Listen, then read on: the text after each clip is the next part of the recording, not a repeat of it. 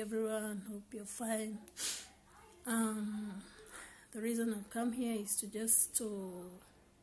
tell you that whatever you are going through, just know that God loves you and He has good plans for you. No matter what, just pray, just trust in Him, just be patient with God and always trust in Him, because without Him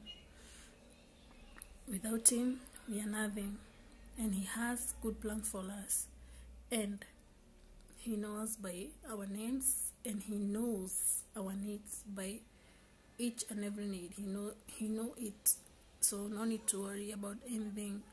Whether you are facing hard times, whether you are feeling discouraged, whether you have lost your jobs, whether you have lost your child, which is so sad, I just want to tell you that God is in control.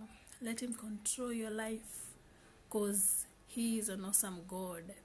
And just as He has told us in His word that we should give thanks, as in we should give thanks in everything. Give thanks in everything you do. Give thanks, whether good or bad, just give thanks. That's all that matters. Give thanks. Hallelujah.